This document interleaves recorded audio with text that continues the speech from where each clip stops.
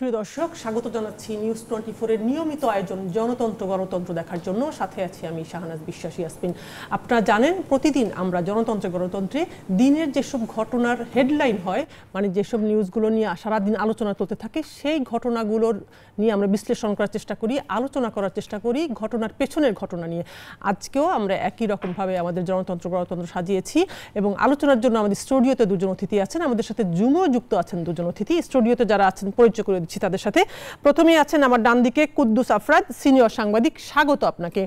আছেন মাসুদ কামাল, সিনিয়র সাংবাদিক, আপনাকেও স্বাগত জানাচ্ছি।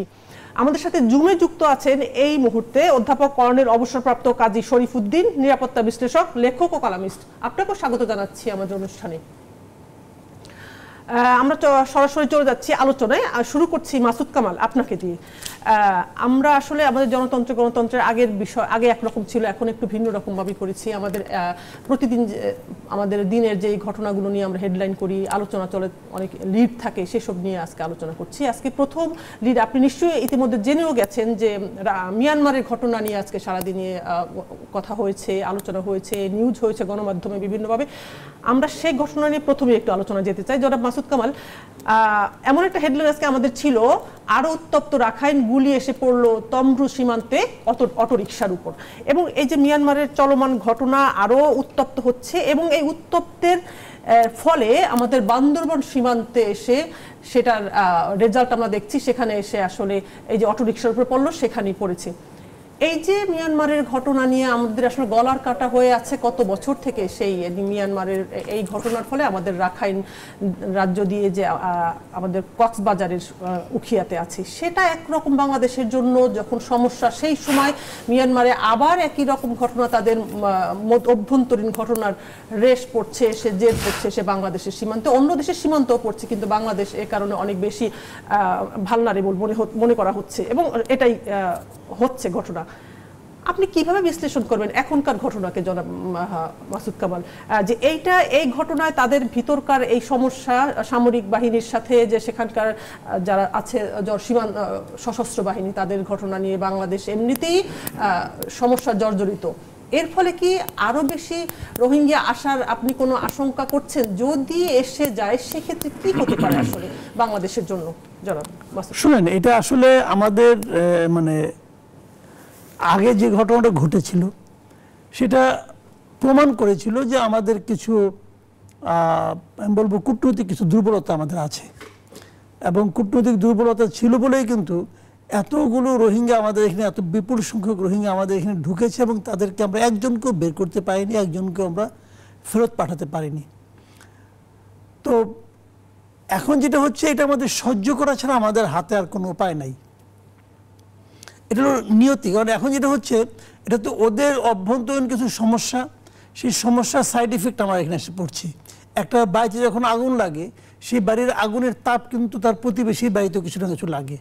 আমরা ওই তাপটা এখন অনুভব করছি। এখানে আমাদের দিক থেকে তেমন কিছু করার নেই, সতর্ক থাকা ছাড়া। কারণ তারা আমাদের দেশকে আক্রমণ করবে না, বাট তারা এগুলি মারামারি করছে, ওইটার কিছু এখানে আমাদের আসছে। আর আমাদের কূটনৈতিক ব্যর্থতা যেটা বললাম, এটা নিয়ে অনেকে হয়তো আপত্তি করবেন, কিন্তু এটাই ঠিক এই কারণে আমি বলি আপনাকে, এই যে রোহিঙ্গাগুলো আমাদের এখানে আসলো, তাদেরকে আমরা ফেরত পাঠাতে পারলাম না। কী কারণে পারলাম না? আমরা মিয়ানমারের উপর পর্যাপ্ত চাপ তৈরি করতে পারিনি। মিয়ানমার যাদের জোরে এত বেপরোয়া আচরণ করে, সেই দেশগুলো কারা? সেই দেশগুলো হলো চীন, রাশিয়া এবং ভারত। এই তিনটা দেশের জোরেই তারা কিন্তু এত কিছু করে। মিয়ানমারের সঙ্গে আর কারো ভালো সম্পর্ক নাই, এই তিনটা দেশ ছাড়া। আবার ওই তিনটা দেশের সঙ্গে কিন্তু আমরা দাবি করি, ওই তিনটা দেশের সঙ্গে আমাদের সম্পর্ক কিন্তু ভালো বলে আমরা দাবি করি। তো আমাদের যারা বন্ধু, তারা কেন আমাদের একটা ন্যায্য দাবির ক্ষেত্রে তারা কোনো সাহায্য করতে পারলো না? কেন পারলো না? কোনো ব্যাখ্যা নাই। এবং তারও চেয়ে বড় কথা, দেখেন, যে রোহিঙ্গাদের আমরা নিয়মিত পালতেছি আমাদের জায়গার মধ্যে, এদের জন্য কিন্তু আমরা প্রচুর বৈদেশিক সাহায্য পাই। এবং এই বৈদেশিক সাহায্য যদি আপনি তুলনা করেন, তাহলে দেখবেন এই তিনটা দেশের সাহায্য আমরা সবচেয়ে কম পাই তুলনামূলকভাবে। তো আমরা এমন লোকের সঙ্গে দোস্তি পাতাইছি যারা নাকি মিয়ানমার ইস্যুতে আমাদের সবচেয়ে ক্ষতি করছে।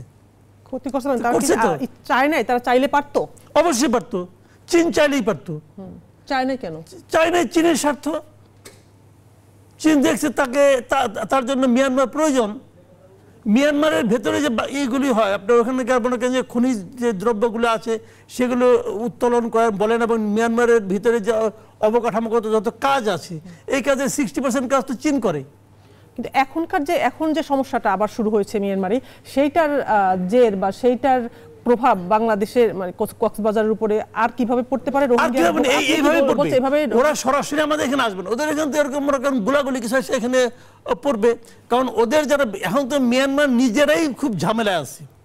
ওদের যে বিভিন্ন অনেকগুলো উপজাতি আছে ওদের কিন্তু, এবং সীমান্তবর্তী এলাকায় তারা ওদের সঙ্গে এখন এক ধরনের বিচ্ছিন্নতাবাদী আন্দোলনের সঙ্গে তারা জড়িত আছে ওইগুলো। এবং ওগুলো নিয়ে যে মিয়ানমার খুব একটা ভালো অবস্থায় আছে, মিয়ানমার সামরিক জান্তা, তা কিন্তু নয়। তারা খুবই ঝামেলায় আছে, এবং এই ঝামেলারই রেশ আমাদের এখানে পড়তেছে। ওরা কিন্তু আমাদেরকে লক্ষ্য করে গুলি করেছে তা কিন্তু না। ওদের যারা ভিতরে যারা আন্দোলনকারী আছে, ওদের যারা বিচ্ছিন্নতাবাদী বলে যাদেরকে তারা অভিহিত করে, তাদেরকে লক্ষ্য করে গুলি ছুটেছে, মানে আপনার এই সমস্ত গোলা ছোড়া হয়েছে, এবং সেগুলো দু একটা রেঞ্জ অতিক্রম করে আমাদের এখানে এসে পড়তেছে। শুধুমাত্র সেটা, এবং তাদের সেই ভয়ে তো আবার রোহিঙ্গারা এখানে আসার জন্য চাচ্ছে। রোহিঙ্গা আসতে পারে না, ওখানে আর কিছু অবশিষ্ট খুব একটা নাই, আছে কিনা আমি যাই না, বলতে পারবেন। তাহলে হয়তো তারাও আসবে, তারাও আসতে থাকবে। এবং ইতিমধ্যে ভারত তাদের সীমান্তে ব্যারিকেড দিয়ে দিয়েছে যাতে রোহিঙ্গা তাদের সেখানে না ঢুকতে পারে। এবং সবাই ব্যারিকেড দিবে, আমরা ছাড়া। এখনো তো আমরাও দিব, আগের বার কি কারণে দেইনি জানি না, কিন্তু এখনো তো আমরাও দিব। এটা আগেই দেওয়া উচিত ছিল। আর মনে করেন কি করবেন, ওই লোকগুলো আমি চোখের সামনে দেখতেছি মারা যাবে, তখন যেটা বলা হয়েছিল আর কি, যে আমরা এই মানুষগুলো বাঁচানোর জন্য দিয়েছি, সেটা এক ধরনের মানবিকতা। কিন্তু সেই মানবিকতার পক্ষে তো সারা দুনিয়ার দাঁড়ালো না। তারা সবাই মিলে যে চাপ দিত যে তোমাদের লোক তোমরা এখানে অন্যায়ভাবে ঠেলে দিয়েছো, ওরা তো ওটা স্বীকারও করে না। মিয়ানমার কি একবারও স্বীকার করছে যেগুলো ওদের লোক? স্বীকার করে না তো। এটাই তো সমস্যার জায়গাটা, তো সেই জায়গায় তারা ওরা স্বীকার করে না। এবং সেই ক্ষেত্রে ভূমিকাটা কে রাখবে? এখানে মিয়ানমারের সঙ্গে আমরা চুক্তিও করছি, কিন্তু ওদের প্রত্যার্পণের চুক্তি, সেই চুক্তি হচ্ছে দ্বিপাক্ষিক চুক্তি। আগে তো তারা মানতে হবে তাদের দেশে, তারা তো সেটাই মানছে। ইনফ্যাক্ট যে চুক্তিটা আমরা করেছিলাম সেই চুক্তিটা হচ্ছে দ্বিপাক্ষিক চুক্তি। একটু যাচ্ছি, ওইটা ছিল আরেকটা ব্লান্ডার। এবং সেই ব্লান্ডারের কারণে যে যদি ওই চুক্তির মধ্যে এমন কোনো ক্লজ নাই, যদি এক পক্ষ চুক্তিটা না মানে তাহলে কার কাছে আমি যাব, এরকম কোনো ক্লজও ছিল না। আসছে আপনার কাছে কুদ্দুস আফরাদ, আপনার কাছে প্রশ্নটা হলো, আজকে মিয়ানমারের চলমান উত্তেজনা নিয়ে কথা বলেছেন কোস্টগার্ডের নবনিযুক্ত মহাপরিচালক রিয়াল অ্যাডমিরাল মীর এরশাদ আলী। তিনি আজকে টুঙ্গিপাড়ায় গিয়ে কথা বলেছেন সাংবাদিকদের সাথে। তিনি বলেছেন যে সরকারের নির্দেশনা অনুযায়ী আমরা আর কোনো রোহিঙ্গাকে আশ্রয় দিতে চাই না। মিয়ানমারের অভ্যন্তরীণ সমস্যার কারণে বাংলাদেশে কোনো রোহিঙ্গা প্রবেশ করতে পারবে না, এটা তারা খুব সতর্ক অবস্থায় আছে। আসলে কতটুকু সতর্ক অবস্থায় থাকতে পারবে সীমান্তে, আপনি কি বলবেন? আপনার বিশ্লেষণ কি বলে? বিশ্লেষণ একটু আগে জনাব মাসুদ কামালকে ধন্যবাদ, আপনাকেও ধন্যবাদ, শুভেচ্ছা। বিষয়টা হচ্ছে একটু আগে উনি বিশ্লেষণ করছিলেন এবং বলছেন যে সম্ভবত এখন আর দিবে না, এটা উনি বলছিলেন। ওনার অনেকগুলো বিশ্লেষণের সাথে আমি বলি আমি একমতই, কিছু কিছু তো ভিন্নতা আছে। উনিও এটা বুঝেন, হয়তো কথার ইয়াটা করেন না, আবার ফিনিশিং যেরকম প্রথমে বললেন যে আমাদের কূটনৈতিক একটা দুর্বলতা আছে, নিশ্চয়ই আছে। আবার দুর্বলতাটাকে আমরা যদি মানবিকতার দিকে দেখি, যেটা উনি শেষে বলছেন যে মানবিকতা এরকমটা, ওই যে উনি একটা কথা বললেন না, ওইটাকে ধরেই আমি বড় করতেছি যে কিছু কিছু দেশ সিরিয়াসলি এটা অ্যাক্ট করছেন না এই সমস্যাটার সমাধানে। আবার দুনিয়ার অনেক দেশ করতেছে, বাংলাদেশ এই দুনিয়ার অনেক দেশের একটা, তার এখানে সে জায়গা দিয়ে সহায়তা করছে, আরেকজনে অর্থবিত্ত দিয়ে সহায়তা করতেছে, নানান কিছু। কিন্তু এইবারকার প্রেক্ষাপট কিন্তু ভিন্ন। ৫-৭ বছর আগে যে অবস্থা ছিল, এইবারকার মিয়ানমারের ওই অঞ্চলের রাখাইন সহ আরও কিছু অঞ্চল আছে তাদের, একবারে ইন্ডিয়া ঘেঁষা চীন ঘেঁষা অঞ্চলের অবস্থা প্রেক্ষাপট অনেকটাই ভিন্ন হচ্ছে। এখনকার মিয়ানমার গভর্নমেন্ট যে সেনা গভর্নমেন্ট আছে, সেনা গভর্নমেন্টটা খুব চাপের মুখে আছে, এবং আন্তর্জাতিক দুনিয়াও এই প্রেক্ষাপটে, উনি চীনের কথা বলছেন, চীনও একটা চাপ ক্রিয়েট করছে সাম্প্রতিককালে, বোঝা যাচ্ছে। হঠাৎ করে যারা এতদিন দাপটের সাথে বছরের পর বছর আপনাকে ওই রাখাইনের মুসলিম জনগোষ্ঠীর উপরে এইভাবে নিপীড়ন করছে, ওদের এখানে যে সশস্ত্র গ্রুপগুলো আছে যারা এটা প্রোটেস্ট করতেছিল, পারছিল না, আর এখন হঠাৎ করে আবার তারা পারছে, আমরা সাদামাটা চোখে হয়তো এটা মনে করছি, কিন্তু এর পেছনে কিছু যোগাযোগ, কিছু কানেকশান, কিছু সহায়তা, নানান কিছু থাকতে পারে। এবং সেইটা ধরেই আমি বলছি এইটা যে পর্যায়ে আছে, একটা মানে বলা যায় যে 16 আনা একটা কথা আছে না, 16 আনার 14 আনার জায়গায় করতেছে, অবস্থান করতেছে। হয়তো আর একটু বিশেষ চাপ এবং তাদের যদি যে সামরিক শক্তিগুলো অর্থাৎ বিদ্রোহীদের আছে এগুলো আরও প্রবলভাবে করে মিয়ানমারের এই জান্তা গভর্নমেন্টের সাথে একটা ফর্মুলায় আসতে পারে, আলোচনা আসতে পারে। এতদিন তাদেরকে কোনো আলোচনাই নেওয়া যায় নাই কোনোভাবে, এখনও যে নেওয়া গেছে তা না, কিন্তু একটা প্রেক্ষাপট হয়তো বা তৈরি হচ্ছে, আমি ওইটা মনে করি। আর যেটা হচ্ছে বাংলাদেশ পাশের দেশ, নেভার কান্ট্রি, আমাদের সেন্টিমেন্টে একটা কাজ কি জানেন, আমরাও যখন যুদ্ধ বিগ্রহে পাকিস্তানিদের সাথে জড়িয়েছিলাম তখন আমরাও আশ্রয় নিয়েছিলাম, আমরাও শেল্টার পেয়েছিলাম আরেকটা দেশে। এইটা আমাদের যতই বলি আমাদের মস্তিষ্কে কিন্তু এটা কাজ করে, এই মানবিকতাটা কাজ করে। আল্লাহ না করুক ভারতের যদি এরকম কিছু হয়ে যায়, খুব চরম অবস্থা, ভারত কোনো জায়গায় রোল করতেছে রাজ্যের, আমাদের এখানে কিন্তু এর আগে আশ্রয় দেওয়া হয়েছিল একটা গোষ্ঠীকে, এখন নাই তারা, কিন্তু আশ্রয় তো দেওয়া হয়েছিল। আমি নামই বলি, উলফার একটা সশস্ত্র সংগঠনের এইখান থেকে কাজ করতে, এখন নেই, এখন তারাও আপোষ করেছে। এরকম হচ্ছে এইগুলো কি, এগুলো প্রেক্ষাপট নির্ভর করে, প্রেক্ষিত নির্ভর করে, রাজনৈতিক প্রেক্ষিতটা কি হবে।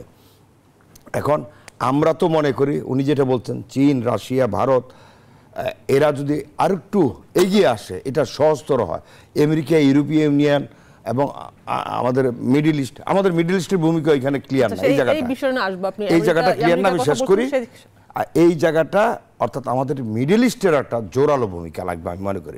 আচ্ছা, সেই জায়গায় আসতেছি। আর মাসুদ কামাল জনাব, আপনি বলছিলেন একটা কথা যে আমাদের সহ্য করে যেতে হবে, এই প্রশ্নটা নিয়ে আপনার কাছে আমি আসছি যাচ্ছি। অধ্যাপক কর্নেল অবসরপ্রাপ্ত কাজী শরীফুদ্দীন, নিরাপত্তা বিশ্লেষক, লেখক, কলামিস্ট, আপনি শুনতে পাচ্ছেন নিশ্চয়ই আমাকে। আপনি একটু আপনার কাছে এই বিশ্লেষণ জানতে চাচ্ছি, বর্তমানে মিয়ানমারের যে পরিস্থিতি, তাদের অভ্যন্তরীণ যে দ্বন্দ্বের, এইটার যে বাংলাদেশকে কতটুকু ভোগাবে, বাংলাদেশ অলরেডি ভুগছে, সেক্ষেত্রে এখনকার পরিস্থিতি বাংলাদেশের উপর কিভাবে প্রভাব ফেলবে, বা ফেললে আসলে বাংলাদেশ কি করতে পারে এখানে? মিয়ানমারের এখনো সাগরে নিরাপদ আশ্রয়ের জন্য সাগর পথে ঢল নামছে রোহিঙ্গাদের, সেটা বাংলাদেশে ঢুকলে কি হবে আসলে? জনাব কাজী শরীফুদ্দীন। ধন্যবাদ কর্তৃপক্ষকে, ধন্যবাদ বিশিষ্ট যোগ্য সহ-আলোচক বৃন্দ। আজকে অতি ইম্পর্টেন্ট টপিক বর্তমান সময়ের প্রেক্ষিতে, যেটা আমরা জানতে পেরেছি যে নিয়ন্ত্রণহীন মিয়ানমার সেনারা, যেটা তাতমাদ সেনাবাহিনী, তারা যে সামরিক জান্তা সরকার এখন বিমুখে পড়ে গেছে। দেশের প্রায় 60% এলাকা তাদের নিয়ন্ত্রণের বাইরে চলে গেছে। কারণ যে থ্রি ব্রাদারহুড বাহিনী, Arakan army, national Democratic alliance army, তাং national liberation army, সবাই মিলে যে থ্রি ব্রাদারহুড বাহিনীটা করেছে, 27শে অক্টোবর যে অপারেশনটা তারা লঞ্চ করেছে, এটার পর থেকে তারা এই অপারেশনটার নাম দিয়েছে 1027 অপারেশন। এবং তার মেন থিম হচ্ছে, পয়েন্ট অফ অর্ডারে হচ্ছে হয় জয় নয় ক্ষয়, মানে পয়েন্ট অফ নো রিটার্ন। এটার পর থেকে সমগ্র বিশ্ববাসীর দৃষ্টি মিয়ানমারের এই সামরিক জান্তা সরকারের প্রতি, আর এর বাতাস লেগেছে আমাদের উপরে। কারণ প্রতিবেশী রাষ্ট্র হিসেবে আমাদের প্রায় 90 আছে ভারত, 10 আছে মিয়ানমার।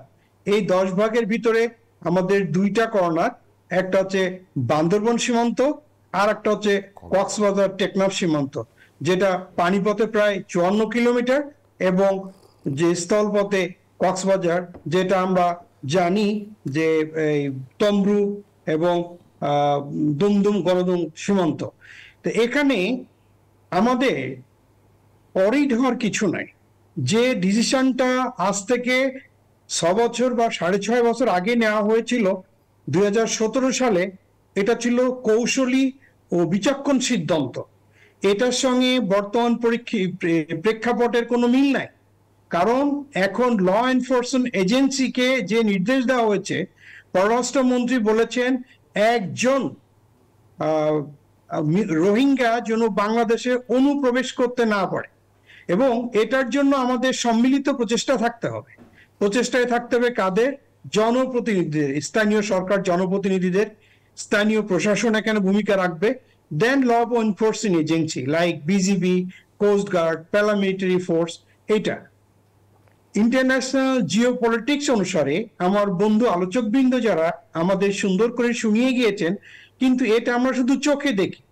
মেইনলি যদি কোথাও ওয়ার বা যুদ্ধ সম্বন্ধে বলি, সেখানে 4টা ফ্যাক্টর কাজ করে, like diplomat in war, information in war, military in war, economy in war. কিন্তু ডিপ্লোমাট দেখা যায় না, ইনফরমেশন দেখা যায় না, ইকোনমি দেখা যায় না, শুধু মিলিটারিটা আমাদের চোখে বাঁধে। সেই জন্য আমরা আরাকান বাহিনী বা সেই তাতমাদো ফোর্স, সামরিক জান্তা বাহিনীর কথা বলি। কিন্তু সবচেয়ে বড় ফ্যাক্টর হচ্ছে এখানে ইকোনমি হু স্টেক হোল্ডারের ভিতর সবচেয়ে বেনিফিটেড হচ্ছে কারা? এই রোহিঙ্গা সংকটের কারণে আজকে আমরা অত্যন্ত আমাদের যে সীমা, জনাব কাজী শরীফুদ্দিন, সরি একটু থামাচ্ছি, যে আমাদের যে সীমান্ত মিয়ানমারের সাথে, সেটাকে আপনি যথেষ্ট নিরাপদ মনে করছেন? আপনি কি মনে করছেন, যেভাবে আপনি বলছেন যে আমাদের এখনকার চিন্তার কারণ নেই? রাজনৈতিক সিদ্ধান্তই পারে এই সমস্যার সকল সমাধান করতে, বাট আমাদের ওয়ারিড হওয়ার কিছু নাই। আমাদের যে কোস্টগার্ড আছে, তাদের যে শার্ট ট্রাইশার্ট বোর্ডগুলো আছে, এবং অত্যাধুনিক যে আমাদের সাইবার যন্ত্রপাতি, সিকিউরিটি যন্ত্রপাতির মাধ্যমে 54 কিলোমিটার যে পানিপথ কন্ট্রোল করা হচ্ছে। তাছাড়া আমাদের যে বীর যোদ্ধা বিজিবি, কোস্টগার্ড, বিজিবিরা আছে, স্থানীয় প্রশাসন আছে, তারা সার্বিকভাবে এদিকে দৃষ্টি দিয়ে যাচ্ছেন। সে কারণে আমাদের অরিড হওয়ার কিছু নাই। বাট আমাদের এখানে কূটনৈতিক পয়েন্ট অফ ভিউ থেকে সবচেয়ে বেশি খেয়াল রাখতে হবে, বর্তমান চীন ভারতের, এতদিনে আমাদের চীন, ভারত ও রাশিয়া ফুললি সাপোর্ট করে নাই, এবং তারা সাপোর্ট করলো। আর একটা শক্তি আমাদের যেটা দরকার, যে ভেটো পাওয়ারের 5টা শক্তি, তারা যদি আমাদের দিকে ফুললি সাপোর্ট দিতেন, তাহলে আজকে আমাদের এই রোহিঙ্গা সংকট অনেক আগেই সমাধান হয়ে যেত। একটু ডিপলি চিন্তা করলে হবে যে রোহিঙ্গারা এই আরাকান রাজ্যে 2 ধরনের লোক বসবাস করে, একটা হচ্ছে রাখাইন, আর একটা হচ্ছে রোহিঙ্গা। রাখাইনরা হচ্ছে বুদ্ধিস্ট সম্প্রদায়, আর রোহিঙ্গা হচ্ছে মুসলিম সম্প্রদায়। সে কারণে যখন কোনো উচ্ছৃঙ্খল বা আরাকান আর্মি আক্রমণ করলে এই মুসলিমরা আমাদের বাংলাদেশে এখানে এসে তারা আশ্রয় নেওয়ার চেষ্টা করে। বাট কূটনৈতিক সম্পর্ক এবং ভারসাম্য রাজনৈতিক সম্পর্কের কারণে কৌশলী ও বিচক্ষণতার সিদ্ধান্ত নিয়েছিলেন মাননীয় প্রধানমন্ত্রী শেখ হাসিনা। সে কারণে আমাদের এখানে আশ্রয় দেওয়া হয়েছে। যেটা কুদ্দুস আফরাদি ভাই বলেছেন, যে আমাদের লিবারেশনের ওয়ার যখন পাকিস্তানের সঙ্গে আমরা যুদ্ধে লিপ্ত ছিলাম, এই সময়ে আমাদের প্রতিবেশী ভারতে গিয়ে আমরা আশ্রয় নিয়েছিলাম। So security point of view, humanity point of view থেকে ইট ওয়াজ এক্সেলেন্ট ডিসিশন। বাট এটা কেন আমাদের প্রতিবেশী রাষ্ট্র ভারত, কেন আমাদের প্রতিবেশী রাষ্ট্র মিয়ানমার এবং রাশিয়া আমাদের ফুললি সাপোর্ট দিচ্ছে না? তার কারণ হচ্ছে চীন, রাশিয়া এবং ভারতের এখানে মিয়ানমারে বিনিয়োগ আছে। আমাদের একটা ইম্পর্টেন্ট তথ্য হচ্ছে, বর্তমান বিশ্বের সবচেয়ে পুরাতন গৃহযুদ্ধ হচ্ছে এই মিয়ানমারে, কিন্তু মিয়ানমার দিক দিয়ে অত্যন্ত উন্নত। এবং আপনার চমৎকার বিশ্লেষণের জন্য ধন্যবাদ জানাচ্ছি আপনাকে। প্রিয় দর্শক, আমরা একটা ছোট বিরতিতে যাচ্ছি। বিরতির পরে এসে আবার আলোচনা করব অন্য বিষয় নিয়ে, তারপর ছোট করে এই বিষয় থাকবে আমাদের 2 অতিথির সাথে। যাচ্ছি ছোট একটা বিরতিতে। গণতন্ত্রের সাথেই থাকুন দর্শক, আবারও স্বাগত গণতন্ত্রে।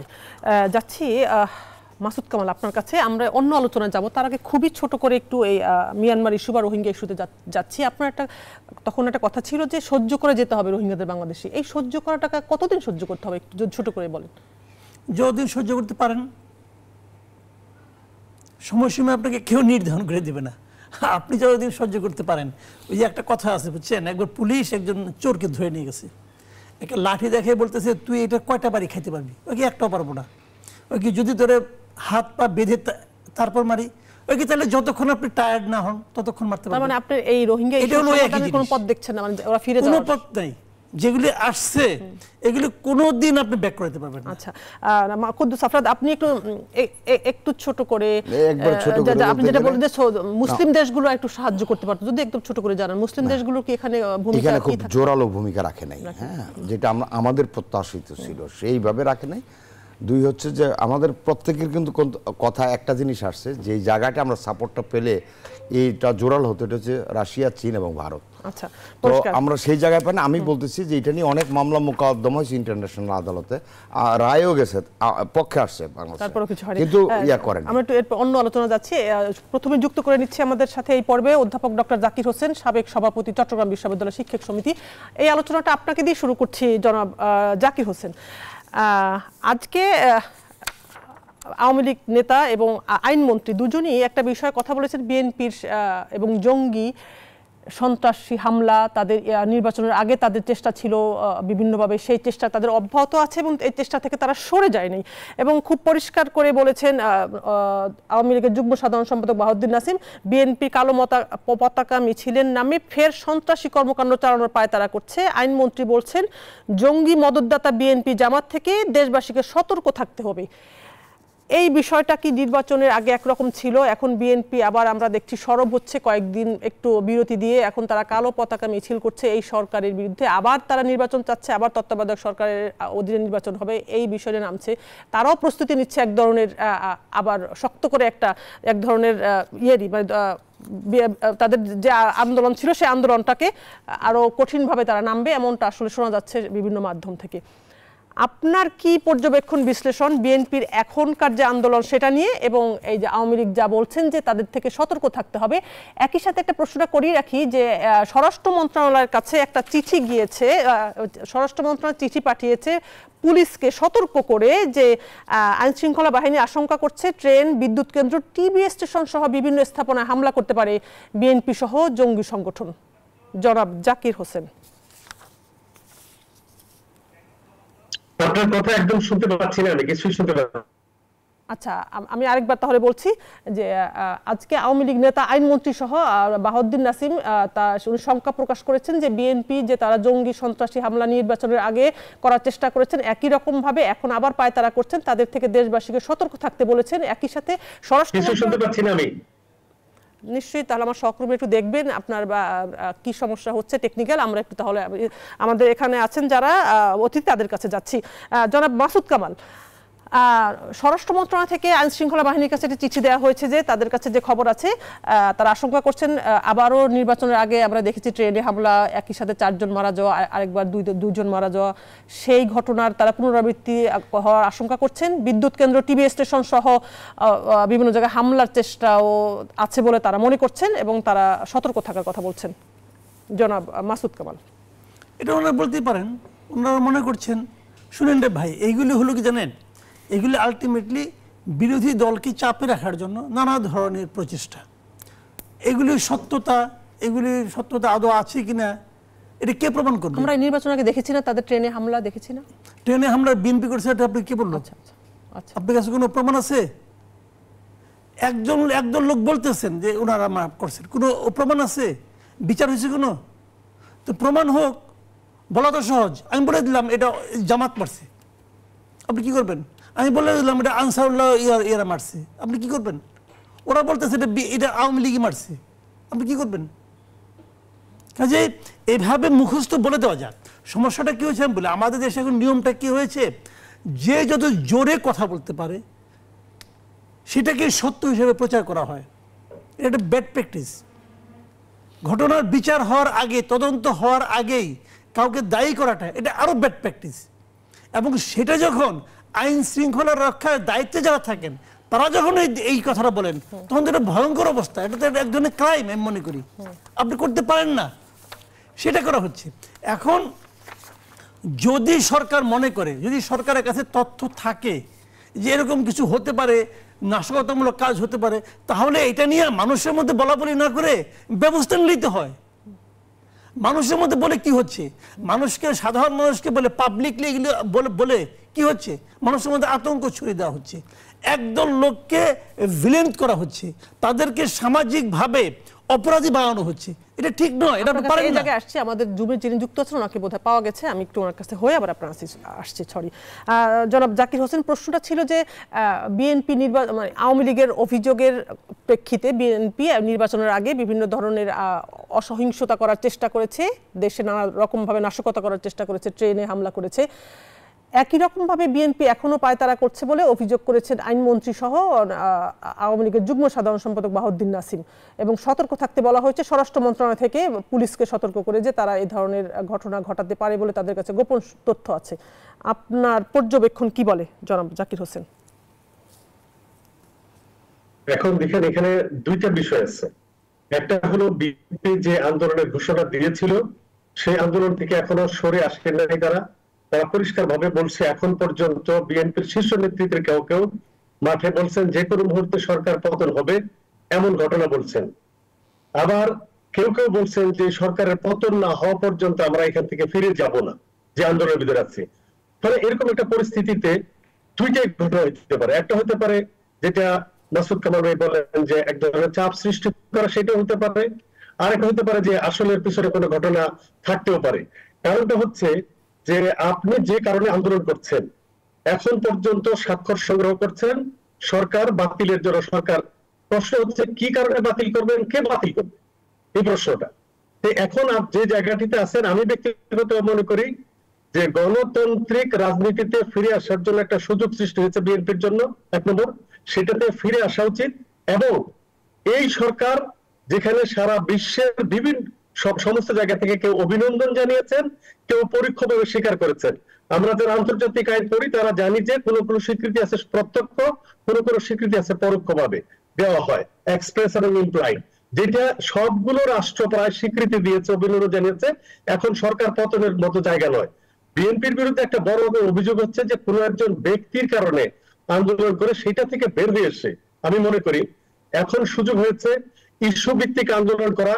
যেহেতু দুর্নীতির প্রসঙ্গ এসেছে, দ্রব্য মূল্যের প্রসঙ্গ এসেছে, অর্থনীতির চাপের মধ্যে আছে, অর্থ পাচারের কথা এসেছে, এই সমস্ত ক্ষেত্র সুস্পষ্টভাবে নিয়ে আন্দোলন করে গণতান্ত্রিক রাজনীতিতে ফিরে আসা। এবং একই সঙ্গে আমি মনে করি যে ট্রেনটি মিস হয়ে গেছে, চলে গেছে, আমি ইচ্ছা করলে সেটা তেমন নয় যে আমি আবার সেটাকে ট্রেন ফিরিয়ে নিয়ে এসে আমি সেখান থেকে সেই ট্রেনের ভিতরে আরোহণ করবো, সেটা নয়। আবার সময় মতো যখন ট্রেন ছাড়বে এই জায়গা থেকে তখন আরোহণ করতে হবে। কাজে সেই ক্ষেত্রে একটি সুযোগ সৃষ্টি হয়েছে যে সামনে যেহেতু আবার নির্বাচন আসছে, আপনার উপজেলা নির্বাচন, মেয়র নির্বাচন গুলো, এইখানে নির্বাচন অংশগ্রহণ করে মানে আবার সেই স্বচ্ছ ধারার রাজনীতি, গণতান্ত্রিক রাজনীতিতে ফিরে আসা উচিত। কারণ আমি ব্যক্তিগত মনে করি একটি দল শুধুমাত্র চেষ্টা করলেই কোন রাষ্ট্রে কোন রাজনীতিতে গণতন্ত্র হয় না। কাজে এখানে সবাই মিলে চেষ্টা করতে হবে, ভুল সবার মধ্যেই আছে, সেই ভুল ভ্রান্তিকে সংশোধন করতে হবে। কিন্তু এই মুহূর্তে সরকার পতন এইটা নাশকতা হতেই পারে, আমরা অতীতে দেখেছি। এই প্রসঙ্গ উত্থাপন করতে পারি যে আমি কি দেখেছি সেই কারণে করা যাবে না। কিন্তু আমি যদি অতীতের দিকে ফিরে তাকাই 2013 থেকে 2015 পর্যন্ত যে সমস্ত ঘটনাবলী ঘটেছে, যেভাবে ঘটেছে, কাজে সেখান থেকে আপনি তো হতেই পারে ঘর পরে গরক সিঁদুরে মেঘ দেখে ভয় পায়, আপনি অতীতের অভিজ্ঞতাকে একেবারেই কিভাবে ছুড়ে ফেলে দিবেন। সবকিছু বিবেচনা করলে এরকম একটা আশঙ্কা থাকতেও পারে, আবার সরকারের পক্ষে চাপ সৃষ্টি হতে পারে। কিন্তু আমি বলছি সেখান থেকে সবই চলে যাবে যদি আপনি একেবারে গণতান্ত্রিক ধারায়, কারণ গণতন্ত্রের অন্যতম একটা সূত্র হচ্ছে আপনাকে নির্বাচনে অংশগ্রহণ করতে হবে, নির্বাচন করতে হবে। আর বিকল্প কোনো পথে এখানে গণতন্ত্র প্রতিষ্ঠা করার কোনো সুযোগ নেই। কাজে এই সুযোগটি গ্রহণ করা উচিত। ধন্যবাদ আপনাকে। থাকুন আপনি আমাদের সাথে। যাচ্ছি কুদ্দুস আফরাদ আপনার কাছে। আজকে বিএনপি চেয়ারপারসন উপদেষ্টা জয়নুল আবেদিন ফারুক বলেছেন আরো জোরালো কর্মসূচি নিয়ে রাজপথে নামার ঘোষণা বিএনপি দিচ্ছে এবং কিছুদিনের ভিতর দিবে, তারা আছে। এবং তাদের কালো পতাকা মিছিল তো চলছে, যদিও তারা সেটা আমরা জানি যে কোনো একটা রাজনৈতিক দল যখন তাদের সভা সমাবেশ করতে হয় তারা পুলিশের কাছ থেকে পারমিশন নিতে হয়, সেদিন পারমিশন ছাড়াই তারা ওটা রাজপথে মানে পথে নেমেছিল। যদি বলেন এই বিষয়ে। না, বিষয়টা হচ্ছে বিএনপি তো বিএনপির মতোই চলবে। বিএনপি তো আর আওয়ামী লীগকে, এটা যেহেতু তারা মাঠের বড় একটা অপোজিশন, তারা কখনোই তাদেরকে স্বস্তি দিবে না, এটি স্বাভাবিক রাজনৈতিকভাবে, অন্য কিছু ভাবে না। আর আপনি যেটা বলছেন বা আমাদের ডক্টর অধ্যাপক জাকির হোসেন যেটা বলছে সেটাও সত্য যে বিএনপি কীরকম হীন কাজ করতে পারে এটা 13 থেকে 15 পর্যন্ত কিন্তু দেখা। এরপর তারা যেসব ডেস্ট্রয়গুলো করছে রাজনৈতিকভাবে, ওকে ব্লেম করছে, ওকে ব্লেম করছে, কিন্তু মানুষ তো জানে কে করতে পারে কে করতে পারে না। এখন এই যে কি জানি 63টা জেলায় বোমা মারছে, এই বোমা মারার দায়িত্ব বিএনপিকে দেওয়া হয়নি, এটা দিয়েছিল জঙ্গিদেরকে। বিএনপি এটাকে ব্যাক থেকে সাপোর্ট করে, অর্থাৎ তাদেরকে প্ররক্ষা করার বা তাদেরকে আড়াল করার চেষ্টা করা, এই দায়টা তাদের গায়ে পড়ছে। আবার একইভাবে আমি যেটা বলতে চাই, বিএনপি রাজনীতি করবে, ধরেন কালো পতাকায় দিস ইজ স্মারক কর্মসূচি, এইটা হচ্ছে প্রোটেস্ট। 30শে জানুয়ারি সংসদ বসতেছে, যে সংসদ তারা বয়কট করছিল, অর্থাৎ যে ভোট তারা বয়কট করছিল, ওই দিন তাদের কর্মসূচিটা ছিল স্মারক ধরনের, কালো পতাকায় দেখাবে। অর্থাৎ এটা একটা রাজনৈতিক দলের, আমি মনে করি যে এটা একটা স্মারক কর্মসূচি থাকতেই পারত, কিন্তু এটাকে একবারেই অনুমতি না দেওয়া, না করা, এটা আবার গণতন্ত্রের চর্চা আসলে একটু ব্যাঘাত ঘটে। আর জাকির সাহেব একটা কথা বলছেন, সেটা হচ্ছে যে গণতন্ত্র কিন্তু শুধু আওয়ামী লীগ চাইলে হবে না, বা বিএনপি চাইলে হবে না। বিএনপি গণতন্ত্রের কথা বলে না, গণতন্ত্র হচ্ছে সবাইকে যেতে হবে। আমি শেষ করতে চাই এইভাবে যে গণতন্ত্রের একটা ছোট্ট হোক বড় হোক একটা স্পেস কিন্তু উপজেলা নির্বাচনে বিএনপির জন্য দেওয়া হয়েছে। এটা বলছে আওয়ামী লীগ যে অভ্যন্তরীণ একটা সত্য বটে না, অভ্যন্তরীণ তাদের নিজেদের তারা চিন্তায় গেছে, কিন্তু তারা যে প্রকারান্তরে একটা স্পেস দিল বিএনপিকে, কারণ ওইখানে বিএনপি কিন্তু ইচ্ছা করলে একজন ক্যান্ডিডেট দিতে পারবে, কারণ দলীয় ওই বিধানটা বাতিল হয়। সো এই স্পেসটা যদি বিএনপি নেয়, লুফে নেয়, আজকে এমন কিছু পত্রপত্রিকায় খবর আছে তারা চিন্তা ভাবনা করছে। আমি আসছি আপনার কাছে, আমি একটু ছোট বিরতিতে যাচ্ছি। বিরতিতে যাওয়ার আগে আমি একটা প্রশ্ন রেখে যাই মাসুদ কামাল আপনার কাছে, বর্তমান বিএনপি রাজনীতির বিষয়টা আপনি কিভাবে বিশ্লেষণ করবেন? তারা আসলে নির্বাচনে গিয়ে কি করলো, হারলো না জিতলো, আবার তারা মাঠে নামছে, এই মাঠে নামার ফল কি হবে, আওয়ামী লীগের জন্য আসলে কতটুকু কি করতে পারবে তারা? প্রিয় দর্শক, জনতন্ত্র গণতন্ত্রের ছোট্ট একটা বিরতিতে আবারও যাচ্ছি, সাথেই থাকুন। দর্শক, আবারও স্বাগত জানাচ্ছি জনতন্ত্র গণতন্ত্রে। জনাব জাকির হোসেন, আপনাকে দিয়েই এই পর্ব শুরু করছি এবং খুব ছোট করে একটু জানতে চাচ্ছি, মানে বিএনপি 14 সালে নির্বাচনে আসলো না, 18 সালে একরকমভাবে একটা নির্বাচন হলো, এইবার আবারও নির্বাচনে আসলো না, কিন্তু ঘুরে ফিরে আওয়ামী লীগ যখন আসে তখন বিএনপির কথাটাই আসে। এটাই বাংলাদেশের এখন বাস্তবতা রাজনৈতিক। সেক্ষেত্রে বিএনপি নির্বাচনে এবার না এসে এখন আবার তারা পথে যে আছে, বিএনপির বর্তমান রাজনৈতিক এটা আপনি তাদের কি বলবেন, ফিউচার তারা আসলে কি চায় বিএনপি? আপনি দেখেন, আমার কথা নয়, বিএনপির আন্দোলন নিয়ে বাংলাদেশের একদম প্রথম সারির পত্রিকা, যা সেই পত্রিকার ভিতরে অনুসন্ধানী প্রতিবেদন প্রকাশিত হয়েছে। পত্রিকাটির বিষয়ে বাংলাদেশ আওয়ামী লীগের মনে করে যে আমাদের সাথে বৈরী সম্পর্ক, এরকম একটা পত্রিকার ভিতরে একাধিক প্রতিবেদন হয়েছে, প্রকাশিত হয়েছে। সেখানে পরিষ্কারভাবে উল্লেখ করা হয়েছে যে একটি প্রতিবেদনে যে বিএনপির যে নেতারা বাংলাদেশে আছেন, সেই নেতাদের ভিতরে একটা অংশ চেয়েছিল এই নির্বাচনে অংশগ্রহণ করার জন্য, কিন্তু সেই নির্বাচনে অংশগ্রহণ করতে পারে নাই। কি জন্য? কারণ তারেক রহমান নির্বাচনে অংশগ্রহণ করতে চায় নাই।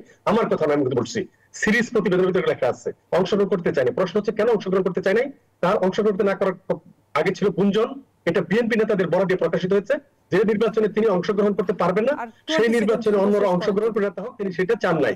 এবং তিনি একই সঙ্গে এই সংবাদ মতে আরেকটা ভাষ্য ছিল যে তাদের মতে বর্তমানে যে অর্থনৈতিক অবস্থা, তাদের কথা বলেছে, অরাজক শব্দটাকে ব্যবহার করেছে।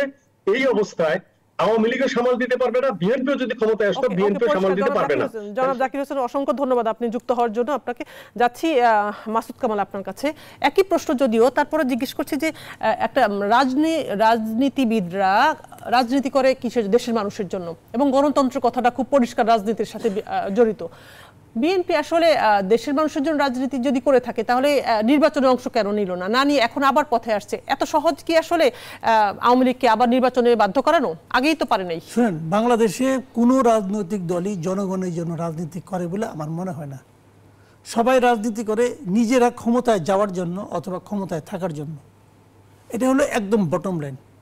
বিএনপি নির্বাচন করে, রাজনীতি করে ক্ষমতায় যাওয়ার জন্য।